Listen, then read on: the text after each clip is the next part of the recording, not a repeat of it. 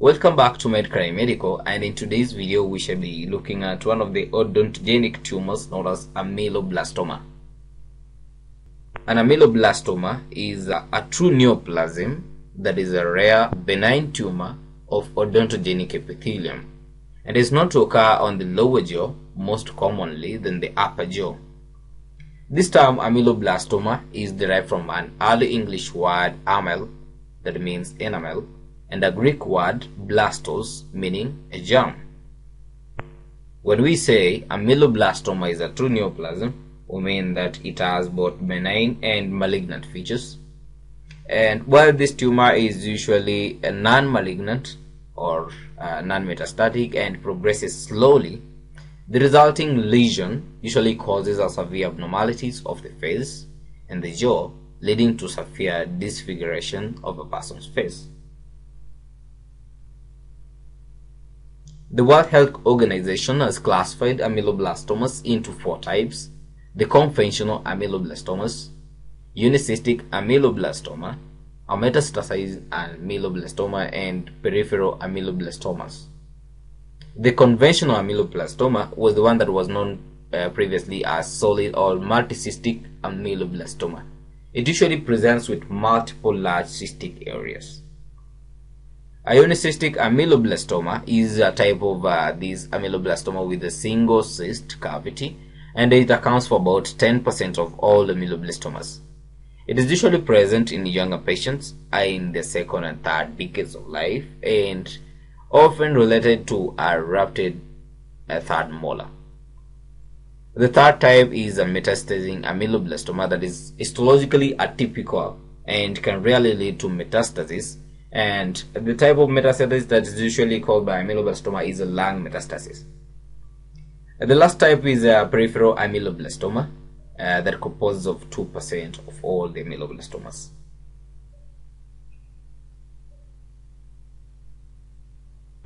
Ameloblastoma, which is a part of the odontogenic epithelium that is responsible for enamel production and eventual crown formation, and there is an evidence that separation of a matrix what's known as matrix metalloproteinase 2 may inhibit local invasiveness of ameloblastoma. Same is for alpha-5 beta-1 integrin. This type of tumors can be found in both in the maxilla and the mandible, although majority of them, up to 80% of the cases, are situated on the mandible, with the posterior ramus area being the most frequent site. The neoplasms are often associated with the presence of an erupted tooth, displacement of adjacent teeth, and resorption of roots. The lesion has a tendency to expand the bony cortices because the slow growth rate of the lesion always allows time for the periosteum to develop a thin shell of bone ahead of the expanding lesion. This shell of bone cracks when it is palpated, and due to this phenomenon is referred to as an eggshell cracking or crepitus and is one of the important diagnostic features for ameloblastoma. A maxillary ameloblastoma can be dangerous or even lethal in these patients due to a thin bone and a weak barrier. This neoplasm can extend into the sinonasal passages, the rhagomaxillary fossa, and eventually into the cranium and the brain. What are the risk factors for the development of ameloblastomas? The common risk factors are a dentigerous cyst, impacted teeth, injury to the jaw and the mouth, infection of the teeth or the gums, and gum inflammation. And some of the less common risk factors that are associated with ameloblastoma development are infection by viruses, lack of proteins in the diet, and lack of minerals in the diet. You'll find patients presenting with some slow growing, painless swelling that leads to facial deformity and some loose teeth and malocclusion. These are the key features in ameloblastomas. And the diagnosis is tentatively made through a radiographic examination and is confirmed by histological biopsy. Radiographically, this ameloblastoma appears as a rounded and well-defined lucency in the bone with a varying size and features. So numerous cyst-like radiolucent areas can also be seen in larger tumors which are multilocular, giving it a characteristic subbubble appearance. So a single radiolucent area can be seen in a smaller tumors, that is unilocular, but numerous cyst-like radiolucent areas are seen in larger tumors which are multilocular. However, these ameloblastomas show more bone expansion and seldom show high density areas. So some differential diagnoses for ameloblastomas that you may think of are keratocystic odontogenic tumor, central giant granuloma, and odontogenic myxoma.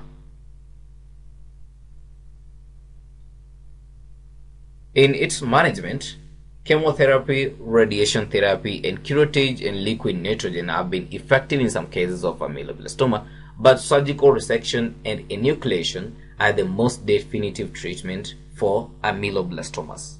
So surgery is the most common treatment of this neoplasm, and a conservative treatment requires a very careful case selection. When looking at surgical resection, the aim of this treatment is to remove the entire tumor with the margin of surrounding tissue, what is known as a block resection, via a procedure known as block resection. This is good for a good prognosis. Preferably, 10 mm of normal bone that is around the neoplasm is removed, and larger ameloblastomas require a partial resection of the jawbone followed by bone grafting. Then the second procedure is known as enucleation. Some smaller mandible neoplasms are enucleated where the cavity of the tumor is curated, allowing preservation of the bone cortex and the lower body of the mandible. Although the recurrence of this tumor, although this type has a higher recurrence of the tumors, and unicystic ameloblastomas that are called intraluminal unicystic or plexiform unicystic ameloblastomas can be enucleated as the epithelium is only limited to the inner cyst and the lumen. Radiation is usually ineffective in many cases of ameloblastomas, and there has been reports of some sarcomas being induced as a result of using radiation to treat these ameloblastomas. And also chemotherapy on the other hand is not really much effective. So persistent follow-up examination includes radiographs, essential for managing ameloblastomas. A persistent follow-up examination with radiographs is essential for managing of patients with ameloblastoma, and a follow-up should occur at regular intervals for at least 10 years. And this is important because 50% of all the recurrences occur within 5 years post-operatively. When looking at the epidemiology of ameloblastomas, people with African heritage have a higher incidence compared to Caucasians, with the site often being the midline of the mandible. And the annual incidence rates per million people for ameloblastomas is 1.96% for males, 1.20 for black females, 0.18 for white males, and 0.44 for white females.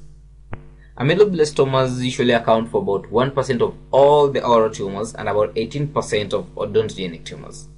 Men and women are equally affected, though women average 4 years younger than men, younger than men when tumors first occur, and tumors run larger in females. Thank you for following us to the end of this video. We'd like to request that you subscribe, like, and share.